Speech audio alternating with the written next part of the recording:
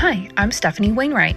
I'm a wife, a mom, a business owner, and my life is chaotic all the time. So I created this podcast to help you find the funny, the good, while navigating through the chaos. This is Chaotic Compass Podcast.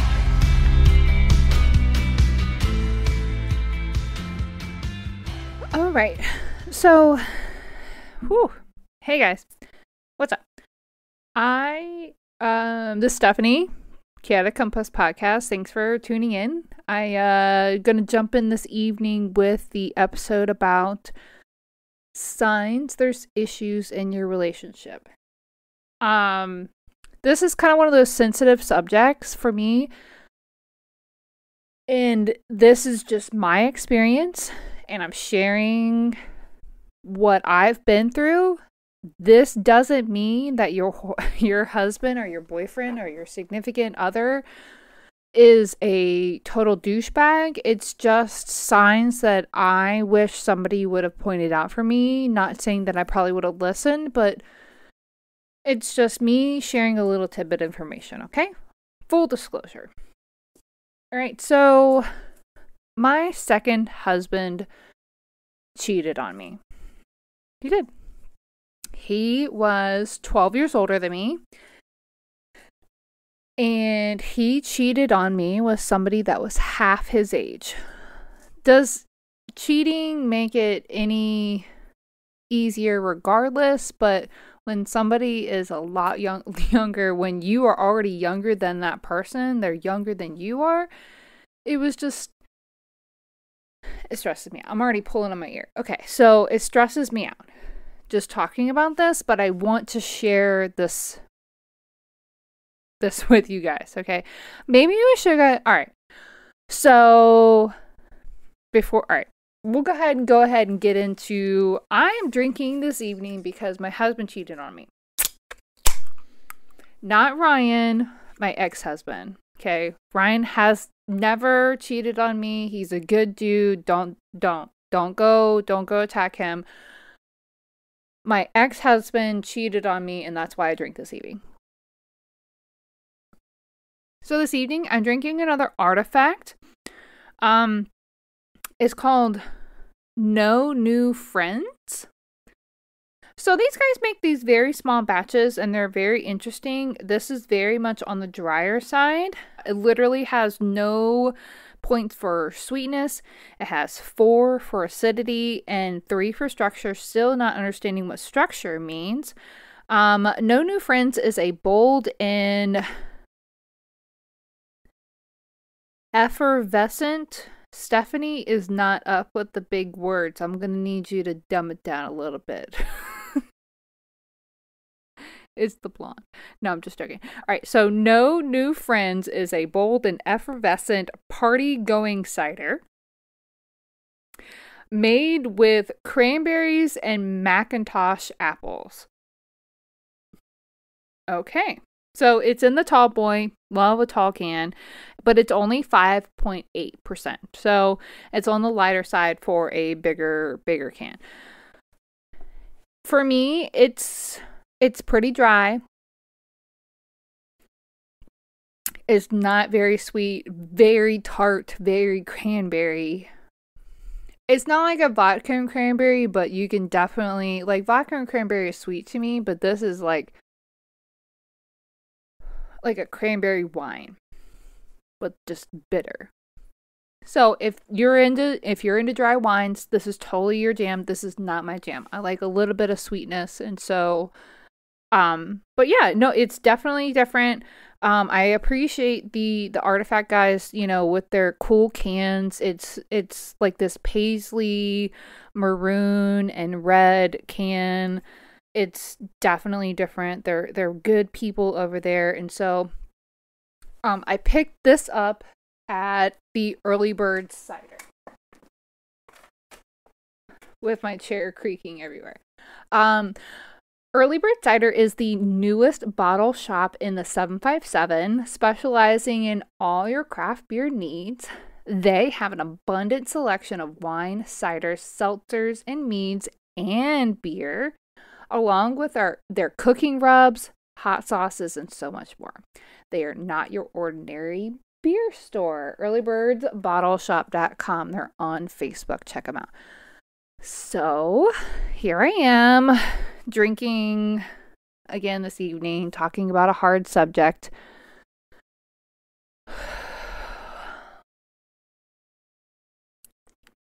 You know it's good. It's going to be a hard topic, not necessarily good, but it's going to be a hard topic and bad for Stefanie when she's already like precursoring drinking. Usually I try to save the drinking till the end. Okay, so this evening, my husband cheated on me. My ex-husband cheated on me. And at the time, it was one of the hardest things that I have ever gone through. Right? It was 7 years ago, almost to the day, that this happened. And apparently, he had been with this person for months. Months. And I had some red flags. But because I trusted him, and he had every excuse under the world, under the sun, under the rock, whatever, or I was under the rock. I missed a lot. Or I didn't miss it, I just didn't let my brain win. I tried to let my heart win. So, whatever the reason, I want to share this with you guys. So, to start off, I never, so I have been married 3 times. I have my first husband is I had Kylie with, my oldest daughter with. My second husband I had my son with. And I'm married with Ryan now. My second husband, my first husband, I didn't trust him in finances. He is a big spender, and when we were separated, I had a lot of debt. And it was combined debt because we had combined bank accounts, combined credit cards, and so I tried to shield myself from that once I got a job, I got a new bank account, and I separated myself from him. To my detriment, this is me speaking. You do you, girl. You do you, boy. Like, I didn't know what was going on financially in my second husband's and I's relationship because I had my bank account and he had his bank account. He took care of all the utilities. He took care of the lot rent. We lived in a trailer. He took care of all of that. I took care of my phone and sometimes groceries. I took care of, and I took care of what I had personally. And that was the way that I was able to pay off a lot of my debt because I didn't have to worry about that stuff. But to my detriment, I wasn't aware. So that was my first red flag. When we got married, we didn't combine bank accounts, and I wasn't aware of what his spending habits were. Not to this day. So, all right, in retrospect, all right, so my husband and I now, Ryan and I, we have a joint banking account, and he uses that now. But we've been together for 6 years. I still have been very reluctant to transfer all of my stuff. One, it's a fucking hassle. Let's just talk about that. I gotta move all my car payment, all of the utility payments, everything over to this. How much work is that gonna be, right? And it was enough work to change my name on all of the things, so we've been married for 2.5 years and I should be over it by now, but it is what it is. And so we do have a checking account where it is joint. I have access to it. I can see what he's spending. I don't care, but it's him trying to earn my trust. And I appreciate that. We've been together for 6.5 years, and that's where we're at with our finances. So another red flag for me, I know I had a list. I've got to stick to a list because if I go, I could ramble on for hours. Another red flag for me was he worked late often. And at first it was they got a new contract, and it was I need to go and repair these things late at night. Like, okay, cool. We had, a young son, and so that was really hard to be left alone, at home with just that, be by myself. And so it is, and at the time I didn't have a job, so it was me by myself at home. And so of course your brain kind of goes to a different realm, and that's just me, of when you're alone you can think. And so I called him out on it. Hey man, you're working really late a lot, and that's kind of weird. And then this was my other red flag. It turned into, what are you trying to say? Why are you accusing me?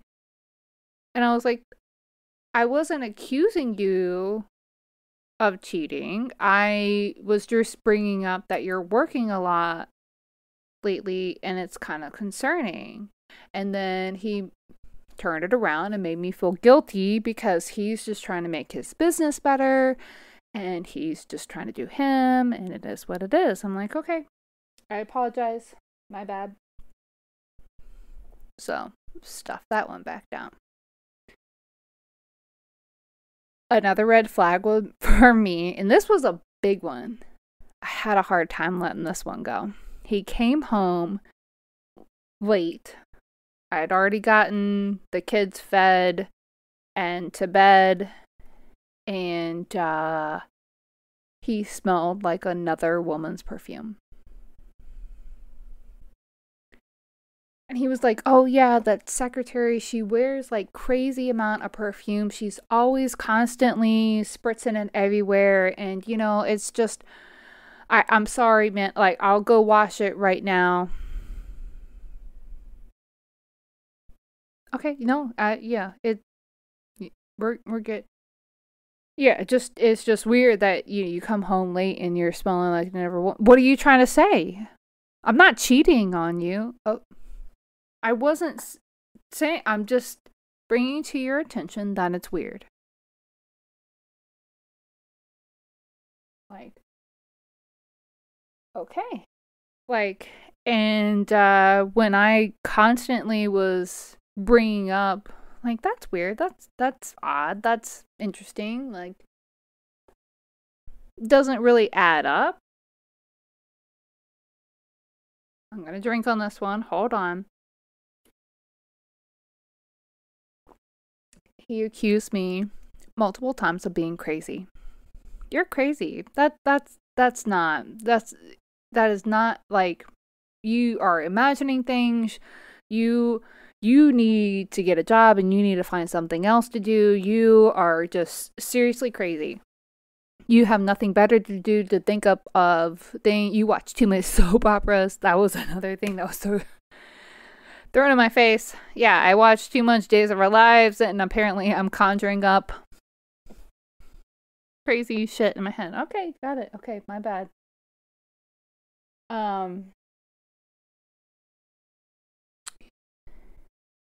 It came out. So this guy, it was the person that my husband was having an affair with's husband. Right. She was married too, which makes it even worse. And she knew that he was married, so that is triple down the worst possible situation. You were married, you knew he was married, and it is what it is. And so I'm not gonna So those were a few of my red flags. These are the crazy fucking antics that happened, that came to light, right? Okay, so apparently the husband of the, lack of better word, mistress, tried to contact me on Facebook because he found out months earlier and tried to contact me. He tried to let me know what was going on. But because I had left my Facebook logged in on the computer and the iPad or the tablet, my husband at the time went in and blocked this person. Yeah. Top notch. So he went in and blocked this person, and because I was a realtor, I was in real estate at the time, and I had a business page. And this person contacted me through my business page on Facebook. But I wasn't able to respond, and I'm like, that's weird. They're like, hey, you need to know some things about your husband. He's not who he says he is. Contact me and I'll give you some more information. I'm like, that's weird. My husband's in the shower. He's taking an extra long shower, which was the thing. And he would always take his phone with him, by the way, but we don't talk about that. And he got out of the shower, he came into the bedroom, and I was like, hey man, do you know, and I said this guy's name, and his face went white. I'm like, what's up? Is he a client at your business that you might have screwed over? Because, his subject matter was very vague, and I was like, what the hell is going on? And he didn't respond quickly. My husband did not respond quickly. And I had tried to respond to the person on Facebook, but it wouldn't let me. But this person ultimately kept, your husband is cheating on you, and here's the proof. All the while I'm asking my husband what's going on. And I think my husband at the time was trying to figure out, well, how much does she know? What is she talking about? And so he was very silent. His face was ghostly white. He was kind of sweating a little bit, but it was, I'm not 100. What are you talking about? What's going on? I look back down to my phone, and he's telling me my husband's cheating on me, and here's a bunch of photos of text conversations between you and some other person about meeting up, about all the things, about how you're in love with them. And that's when my husband, started to cry. In the 3 years that we have been together, I literally birthed his son. He is 12 years older than me. I've never seen him cry. Theatrics, I feel like, was a thing at the moment, but he cried. Whether it be remorse or whether it be in sadness that he was caught, I don't know. He cried and he cried and he cried, and he told me all the reasons why he did it, which one of them was her husband fucked another dude in the Navy. And I was like, so another person's husband's gay, and so you get to put your dick in her? Like, I'm trying to understand here, man. Like, help me out. Because let's be honest, guys, love my Navy dudes. Like, you guys, like, nothing against you. Nothing against gay people. I'm just saying, if that's going to be your excuse, then my husband's got a lot of women that he needs to fuck. So if that's going to happen, then you've got all the right to cheat on me then, huh? And we're done. He packed a little bag and he went and stayed with his mom. But I'm trying to recount all of the things, like now the time that he recently came home smelling like a woman, it was like, yeah, that makes sense. There was this one time, and, go back to last week's episode when my husband left me at a bar. So this is triggering. So my second husband and I, we had gone out. We were married at the time. We had gone out to a bar to hang out with some of our mutual friends and a few of my friends. And he's like, yeah, my husband was like, yeah, my stomach's not feeling great. I'm gonna head out. And my friends were like, hey, we can give her a ride. It's not a big deal. She's right around the corner. And so, luckily, I had a ride that time. And so I kept drinking and I kept dancing and but I wasn't aware that my husband was still hanging out there. He had invited, and that's pretty ballsy, he invited his chick there. So he could be at the same place and do the Miss Doubtfire thing.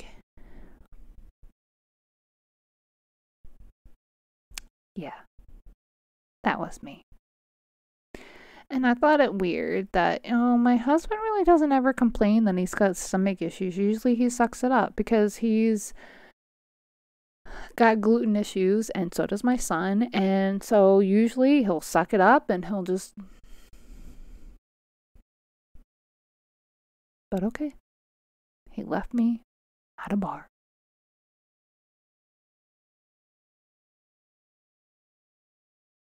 After the fact of all of this happening, my husband accused me of cheating because I got really close with a guy friend that had seen a lot of the signs that I did, and he kind of was trying to be there for me. I was trying to be a friend with this person, and that person was desperately trying to be a friend for me. And I was in a moment of... I don't even have to explain it to you. In a moment of freaking weakness, after the fact that I found out about my husband, yes, I was with this guy. But I never cheated on my husband. But my husband knew for a fact in his head that I had cheated on him, and he tried to blame me for the demise of our marriage. We were barely married for 6 months, y'all. Not even. We got married in June, and he was already cheating by my birthday in November. So, the end of June, by the way, not like mid-June, So,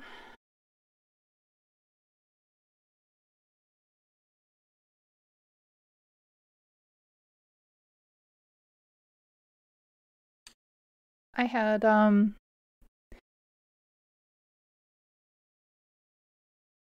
come to terms with, and this is, I don't know if this speaks a lot to me. All right. So I had come to terms with my husband cheated on me. I was that person. I became that person.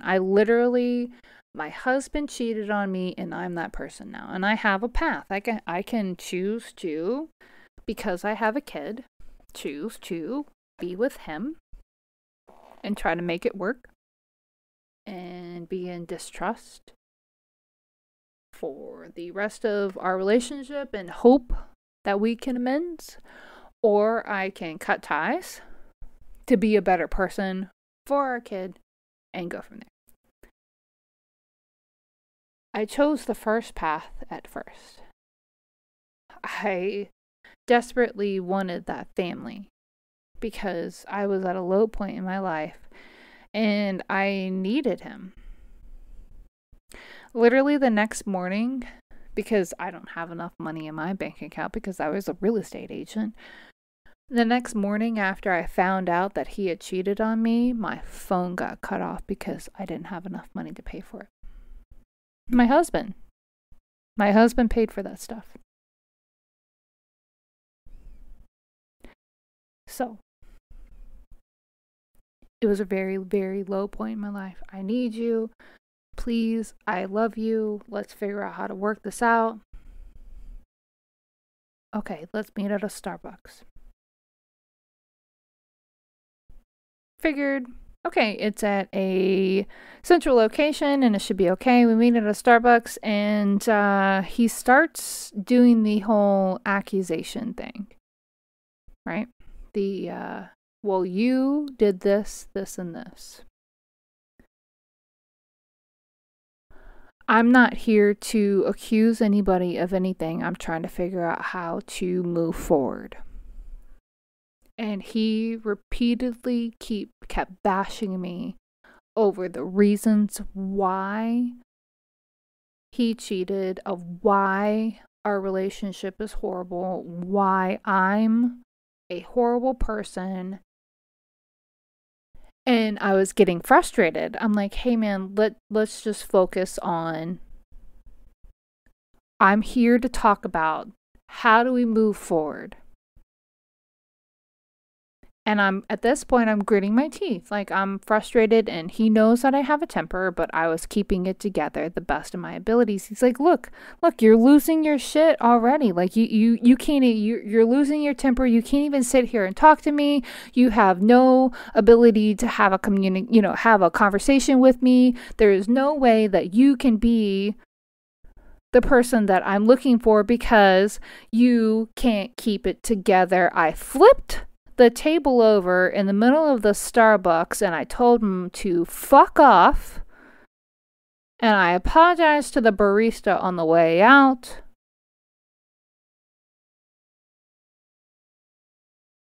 How?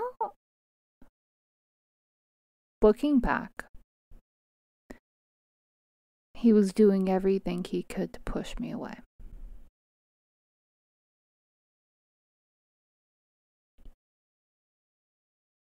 And I looked at it as I was doing everything wrong to try to save my marriage. It took a lot of therapy to realize that. So,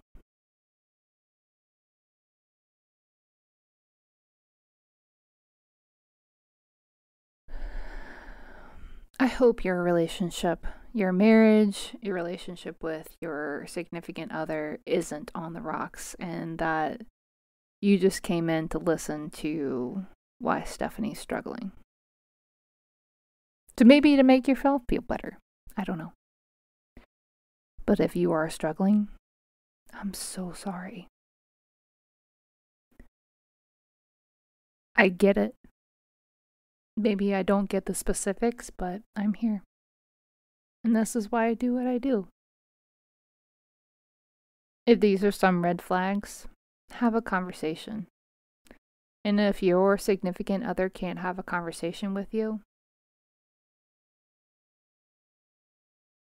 but above all else, go see a counselor because you've got some shit, because it's gonna be hard. Get that third-party opinion. Don't take my opinion. I'm not a licensed therapist. I'm a chick with a freaking mic sitting in my freaking bedroom. Like, don't. But I seriously get it. And I am just hoping for the best for you. Whatever that might be. Whatever that, if you want to stay with them and that's the best for you, or if you need to get the fuck out. Either way, I'm here for you. I love you, and see you next episode.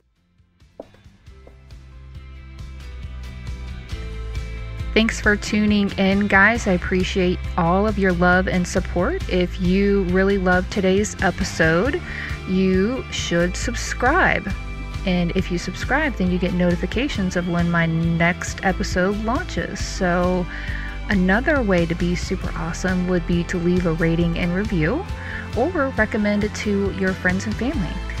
If you're wicked awesome, you've already done all three.